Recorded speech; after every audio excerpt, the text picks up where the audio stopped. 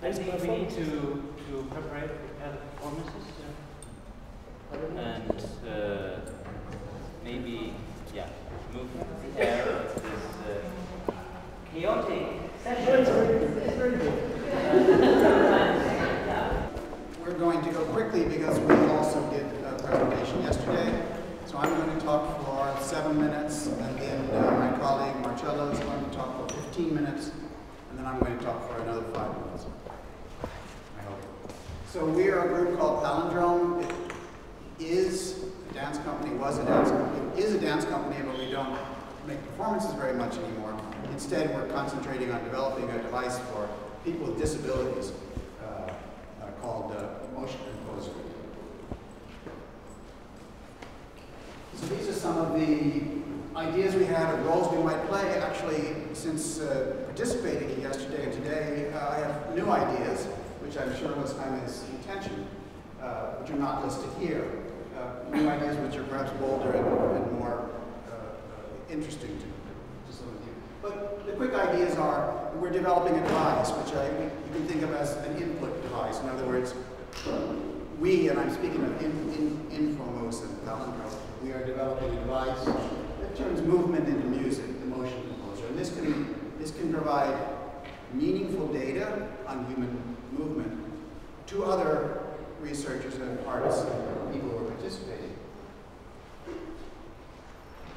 We have experience making workshops and performances for 30 years, so we have some experience in that. I'm a choreographer and a dancer, and we're doing research on the use of our device, for example, with Children's Hospital in September in Italy, in Genova, where we'll be working with the hospital with handicapped children to see how music and dance with this technology can help them. So we're also Palindrome is also the instigators of the initiative within Metabody to include persons with disabilities. So for us, it's important that all of the events of Metabody, as many events as possible, be conceived with the inclusion of persons with disability and the people who work with people with disabilities, therapists and so on.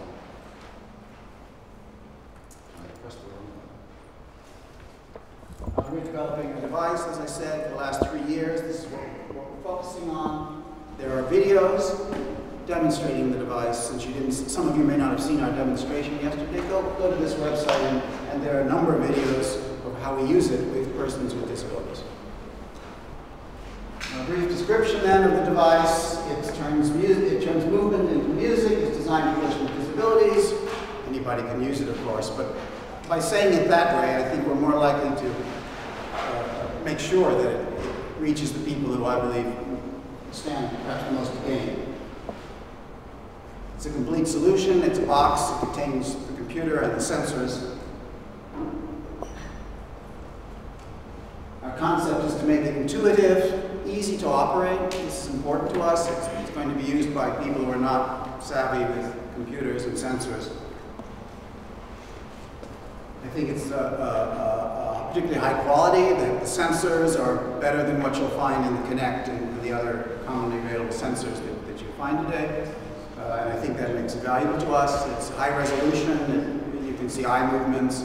Some of the patients we work with only have eye movements. So, I mean, it's important. Small gestures can be very important to human beings.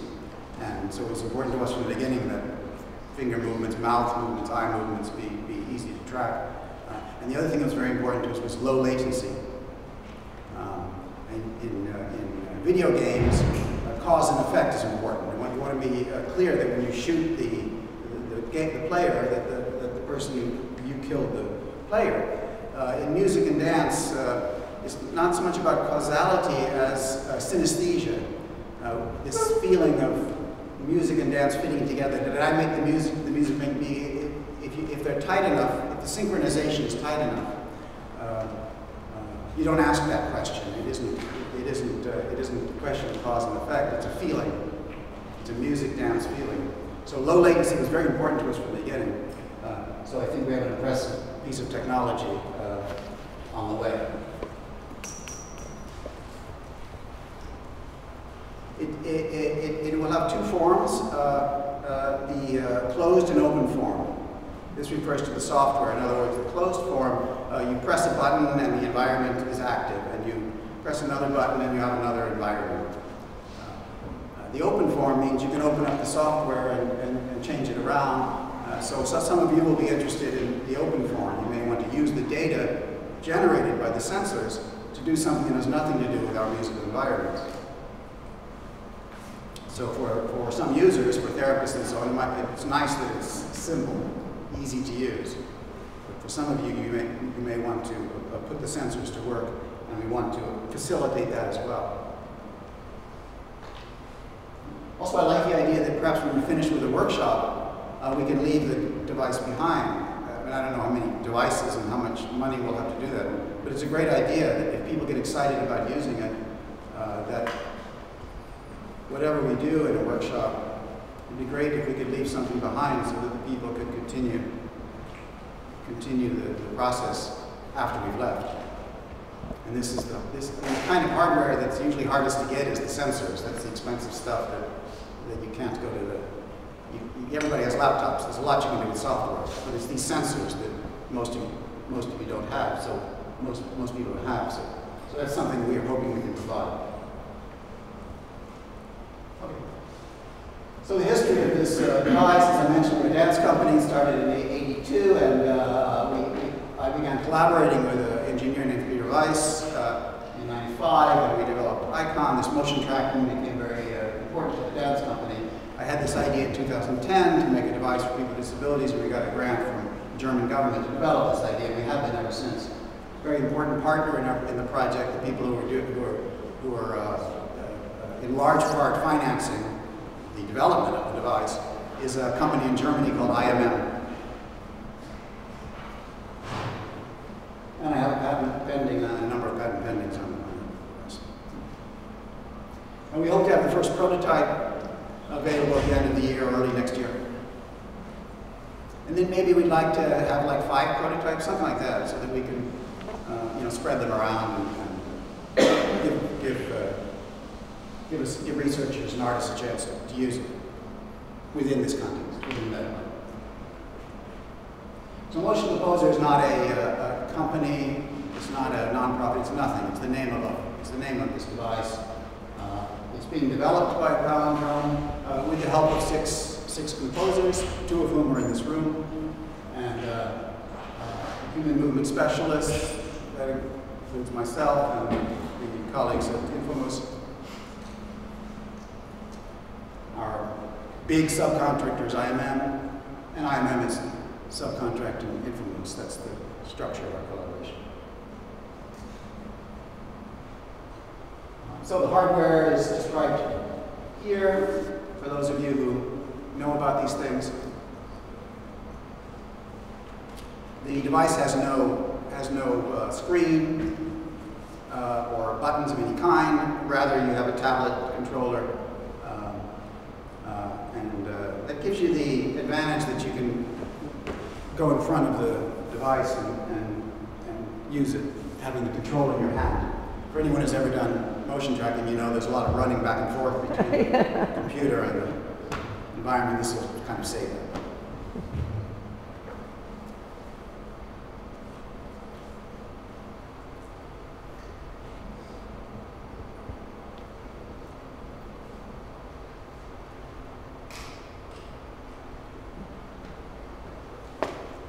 So it's a pretty wide angle. It's also important if you're a dancer, if you like to move.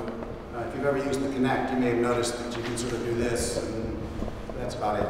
And this allows you to move around the space. But that's not really the main reason we're using this 3D sensor. The reason for the 3D sensor is to make it a lot easier to use. You may have noticed yesterday it took us a little while to set up. We tried pointing the camera this way, and then we tried pointing the camera the other way. It's because of this thing called background subtraction. To know where the dancer is, to know where the person is, you have to be able to separate the person somehow from the environment without the person. So the traditional way of doing that is to have everybody get out of the space, you take a picture, and then you go back into the space, and now you can see what's changed. Now you can see my shape. Here is a body, because it wasn't there before. But what happens if the sun goes behind a cloud? See, the environment completely changes and the computer is immediately confused. Well, to those of us who have been doing this, there's no real problem. We just say, oh, lights changed, quick, everybody go away, new background. But we don't want therapists and so on to have to, these things are totally confusing.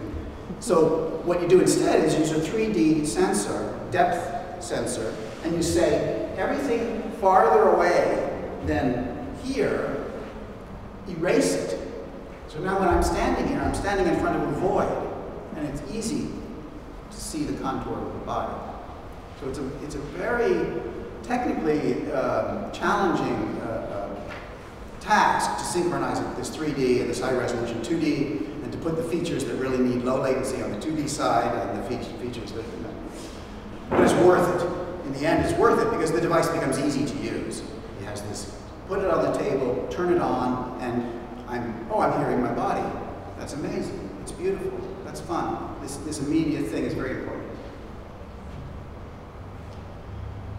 This describes the software to those of you who know what those things mean.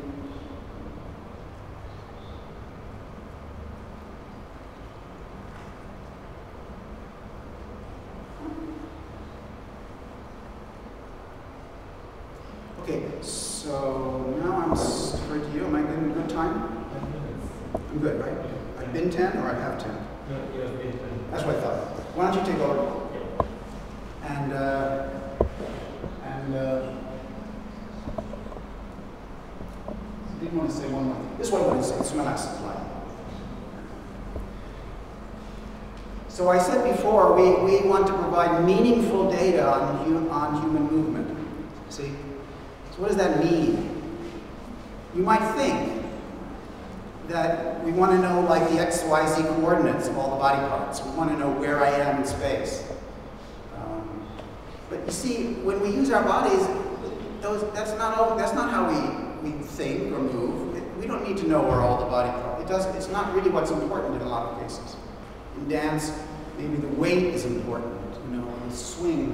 It may sort of have nothing really to do with the positions of body parts. So that might not be the best approach. Skeleton extraction is kind of all the rage in motion tracking game system. I'm not that interested in extracting the skeleton of the body. Again, I don't think that's what's interesting to us about our body in motion.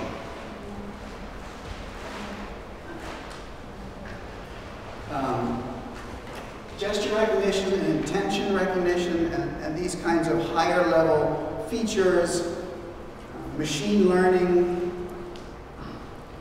interpretation of gesture, these things are of course interesting. And I appreciate very much the particular interest of Infomous in this direction. And I think there's a future. But first we just want to get kind of the basics, the meat. I'm a meat and potatoes. I'm an American. I have the kind of simple, I want to get this working in a simple way first. So I want to describe my simple strategy. But now I want to stop and let Marcello take it.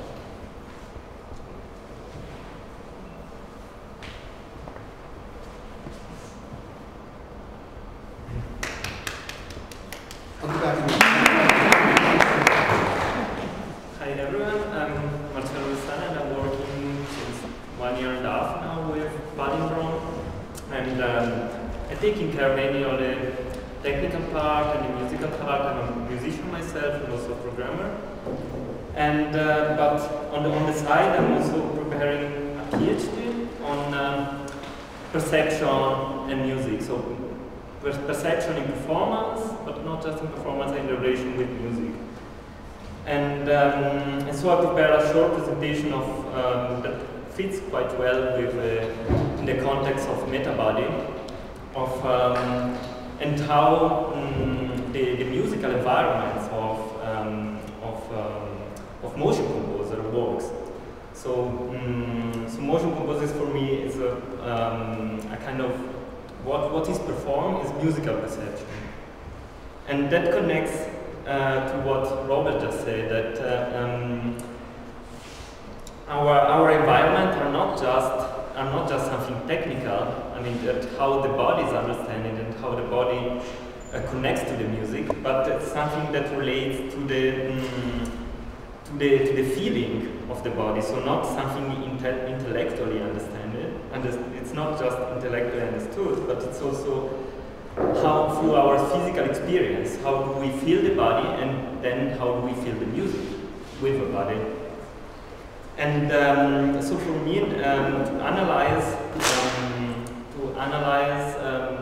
the MotionComposer, it's very important to use a phenomenological approach, because we can consider the real experience, or I mean the direct experience of who is actually using these environments, and not just an abstraction or an objectivation of what they are. And I relate a lot to a philosopher and also dancer that is called Susan Kozel.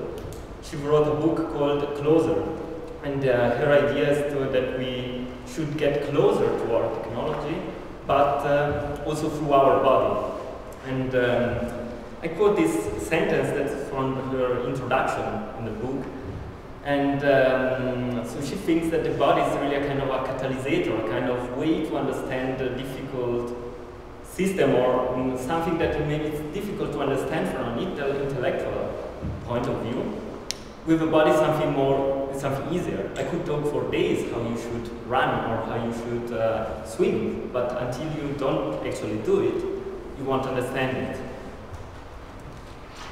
So, and the same concept apply to MotionComposer. So, our idea is to take advantage of this point of view. Actually, it's basically a mixture, of course. Of course, there is also some intellectual understanding of the body. And what it's also understand, it's the relationship. So it's not just about, okay, I have a body, I have music, and I move, and I have a one-to-one correspondence. But the relationship that are created through this experience. And particles, for who of you that were here yesterday, the little demo that we did at the end yesterday, it's called Particles. It's an environment where there are a lot of little sounds, and through your movement you establish a very complex relationship that it's not based on how your body is built, let's say, or how you stay, but how you move. And so these single parts, it's about how these single parts are related, not just the sum of the single parts. And what's that? There are on the X, there are a lot of sounds, kind of 200 or 300 sounds, that can also be changed. So there can also, and through your movement, so through your activity, you actually play the sounds. And through your position, you decide which sounds. But being so many little sounds and also very short, you also have, you always have little changement in your position. So you have changement in the sound that you are playing, even if you are actually staying in the same place. Because it's enough that I move my arm a bit on the right, and then I have other sounds. And I mean, this is the basic of the patch. Then there are, for example, some long sounds that you can trigger, whether with stillness or moving your hands above your head, and then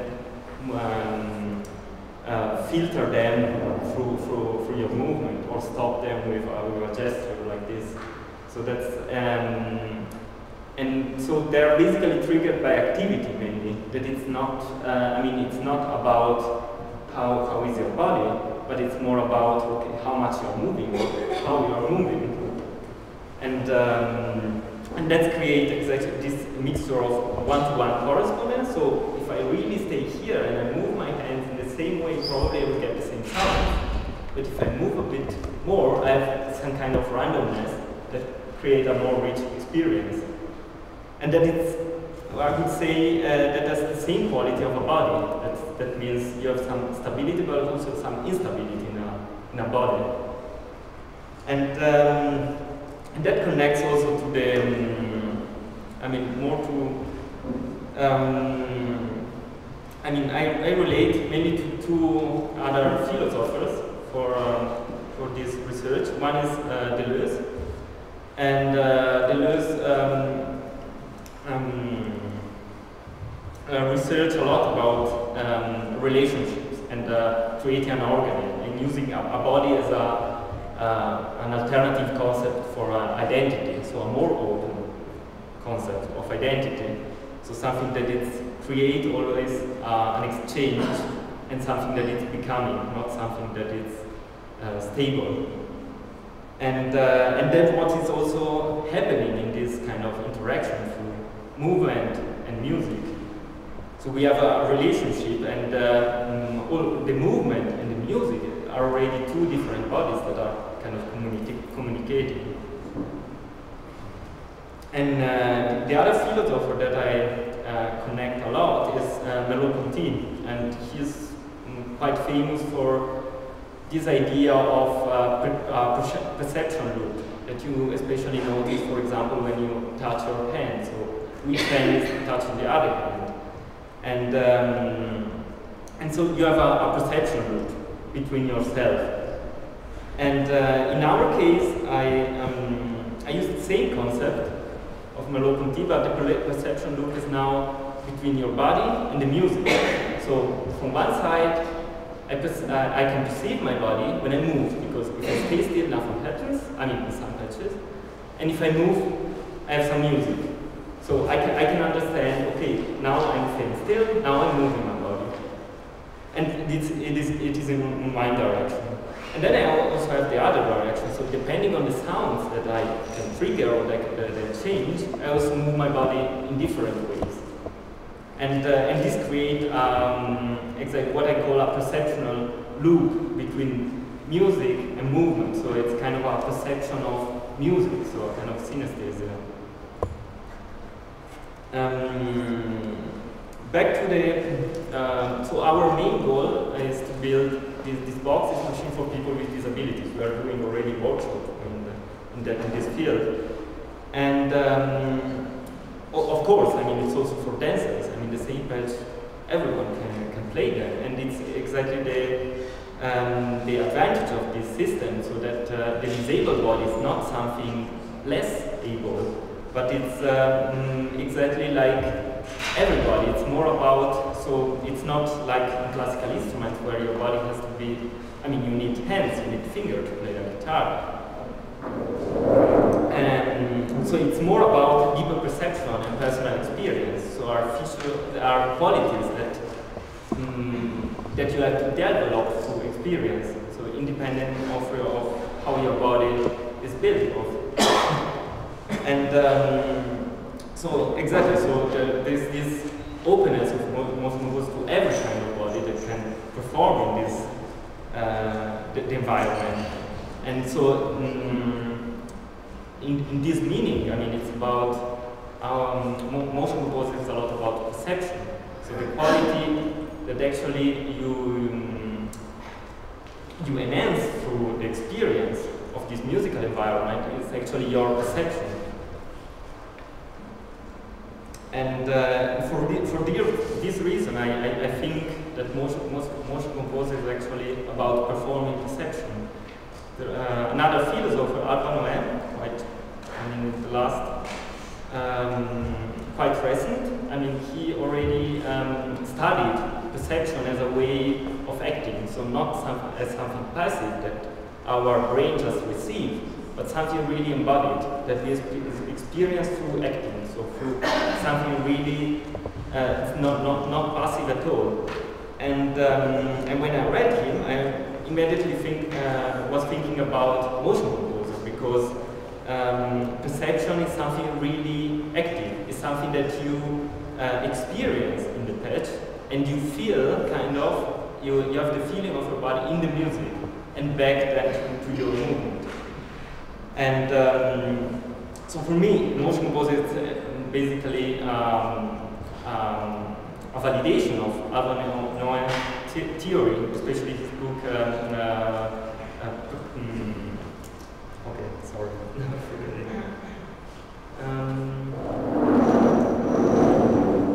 Exactly. So that's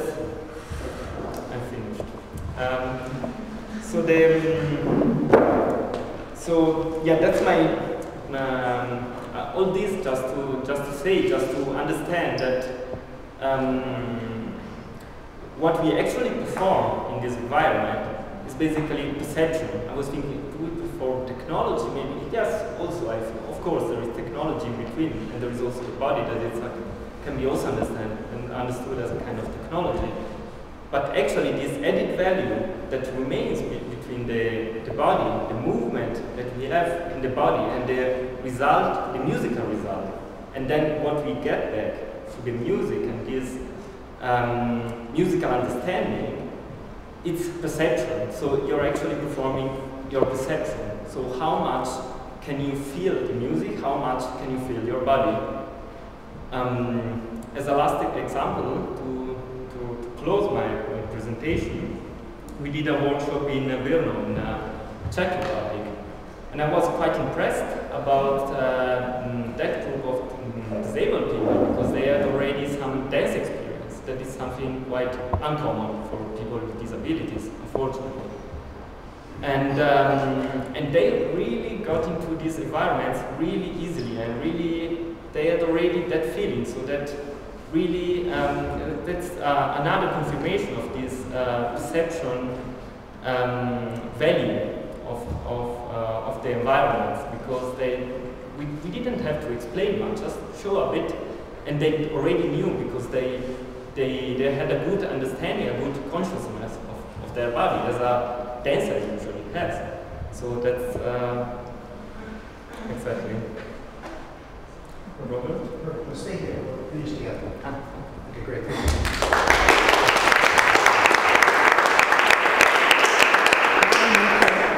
Apropos Brno, this workshop, this group was quite interesting. In fact, I'd like to try to get them involved, and maybe we can do something there as a part of Metabody. They have, for example, the philosophy, or at least a lot of the dancing they did for people in wheelchairs was without the wheelchair. You know, so you end up on the floor. Some people in wheelchair can even walk, but many are using their bodies on the floor, as modern dancers do. You know, they're crawling and using arm things and using the parts of the legs they have, and this made us realize one of the things one of the tracking mappings that we're using is level. I mean, we have a continuous